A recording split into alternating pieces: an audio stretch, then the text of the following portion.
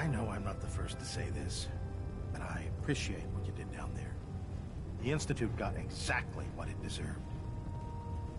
If we won, why do you still sound so upset? I guess I'm just thinking about all the lives that were lost getting to this point.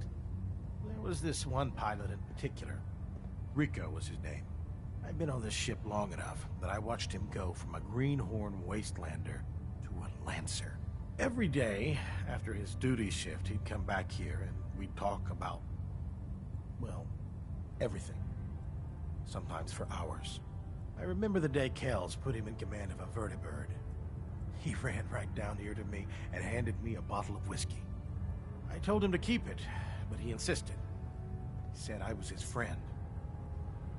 Felt he owed it to me for keeping him sane all those years. Did something happen to him? The worst thing you could imagine.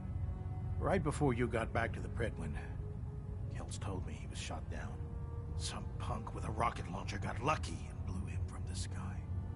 I don't know why I'm telling you all of this. It's not really any of your concern. I guess I just wanted to show you that there's two sides to every victory. Those who live to revel in it, and those who died making it happen. Well, I think I've raked you through the mud for long enough. Here, I want to give you this as a token of my gratitude for everything you've done. I hope the gesture means the same to you as it did to me.